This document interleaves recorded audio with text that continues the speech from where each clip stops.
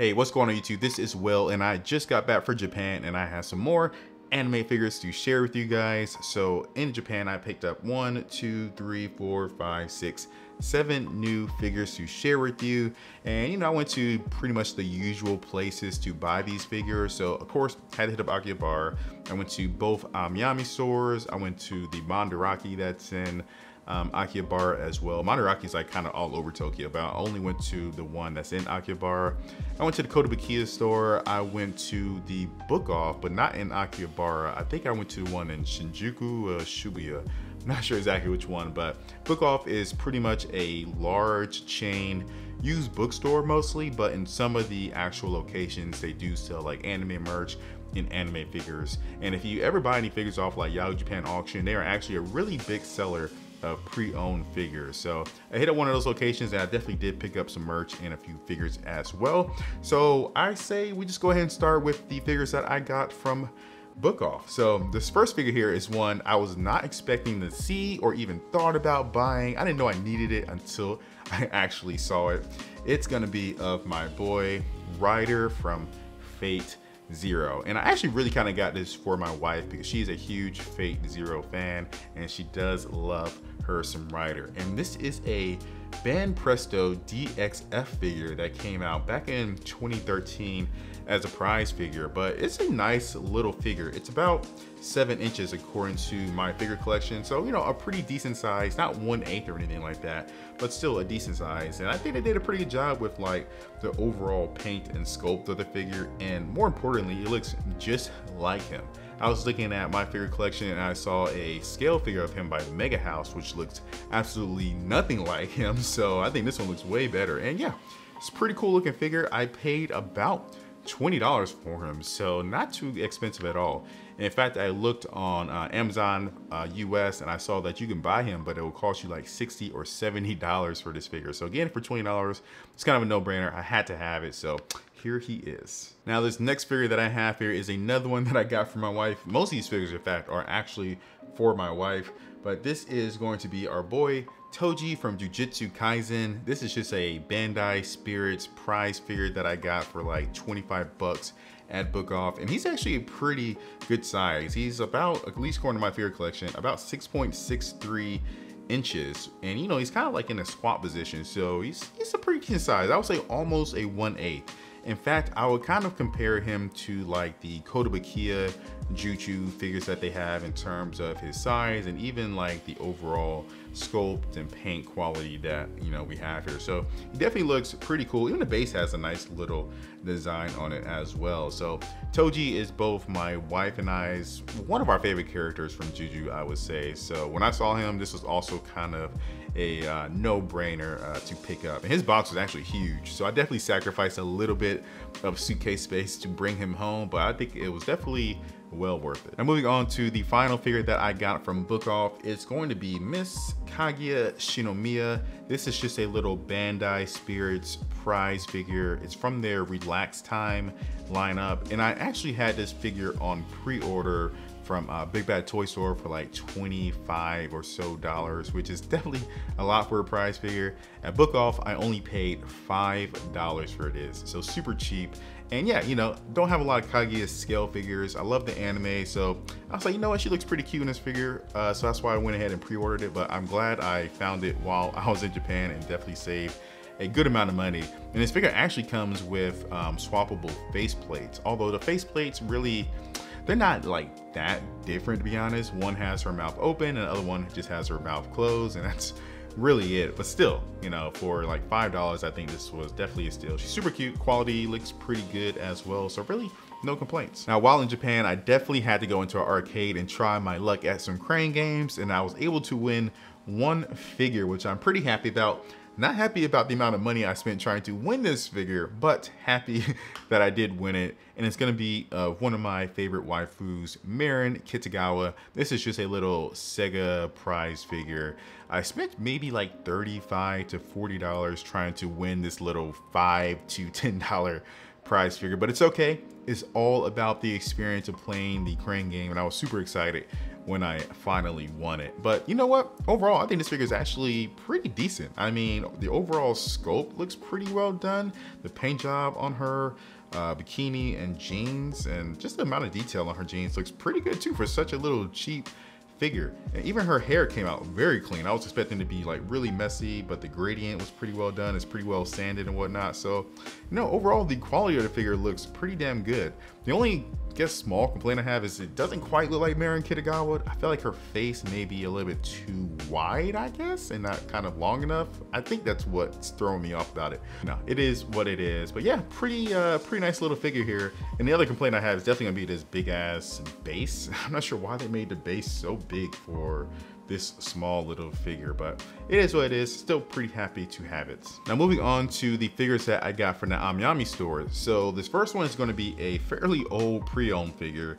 It's going to be Rider, aka Medusa from the Fate series. This is a Good Smile Company 1/8 scale that was released way back in like 2008. So definitely an old figure, and I think I paid maybe like $65 for this. Pretty much all of the pre-owned figures in the AmiAmi second store are pretty much rated like an A or a B.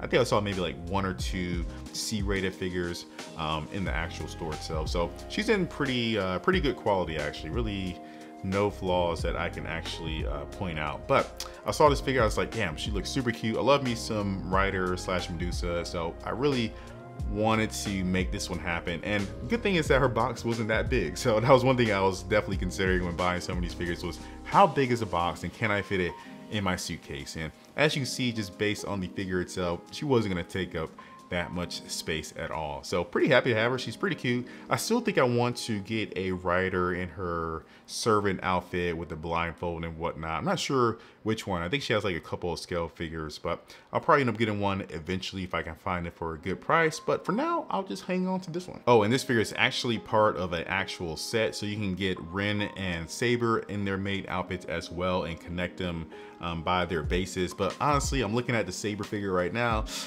Not too great in my opinion. Definitely looks like a older figure, and the Ren figure not too bad either, but really not something I would probably want to spend money on. Now these next 2 figures I'm really excited for. They're going to be from Furyu, their new line called Tentacle, I believe is how it's pronounced. And the reason I'm excited for these 2 figures, not so much for the figures or characters themselves, but just kind of the competition Furyu is bringing. So I feel like these are going to really compete directly with Good Smile Company's pop-up parades. They're a little bit more expensive, I would say 50% more, but that's only like $10 more than say a pop-up parade. So instead of paying like $30, you may pay $40 or so for one of these Furyu Tentacle figures. And I would say definitely worth the money based on these figures that I got here. So both of these figures I really got for my wife, but also just to kind of see what these figures are actually going to give us for that price. And damn. So the first figure that I have here is going to be Mr. Kageyama from Haiku. And wow, oh my God, this figure is pretty damn good for just $40. I mean, overall paint and sculpt of the figure itself looks absolutely wonderful. Pretty decent pose.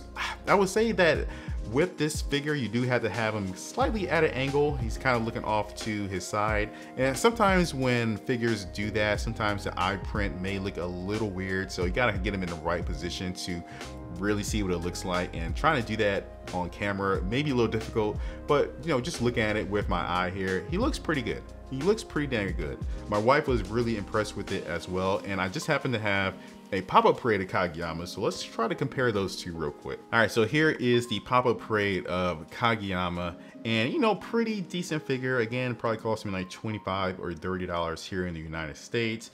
And here is the Tentacle figure, and look at that size difference. It is massive. Like, he is way bigger in terms of scale when you have them side by side.